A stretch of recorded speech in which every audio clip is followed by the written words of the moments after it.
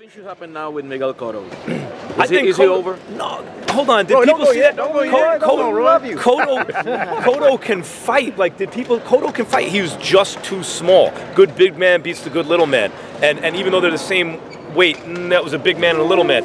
Cotto beat a lot of guys right now. Cotto would beat a lot of good fighters, and you could still direct him towards big events in fights that he might win.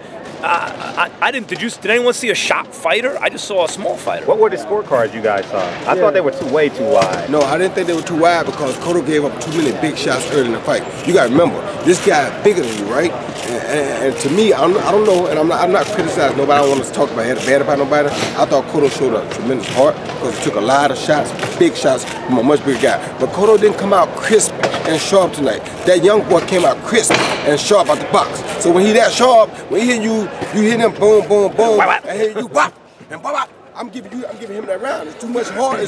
He already bigger than you. Then it sounds like he beating a drum and sound like you tapping on a tambourine.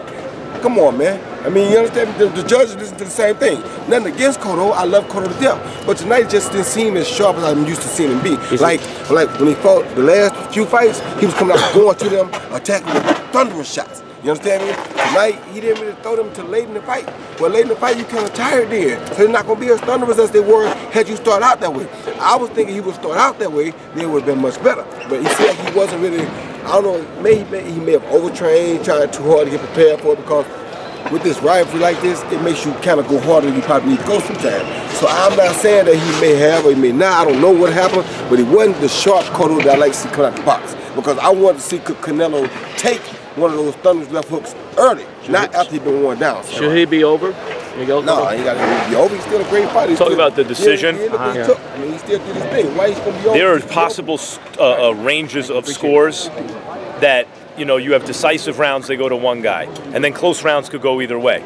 So, for example, when Floyd fought Maidana, I thought a possible range of scores, cards I would have accepted, thought it was a good decision, was anywhere from 6-6 to 9-3.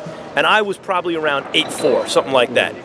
But even though I had an 8-4 card, I could understand a 6-6 card. There were enough, it's those toss-up rounds, and there were the rounds that Cotto may have won were toss-up kind of rounds that could have gone either way.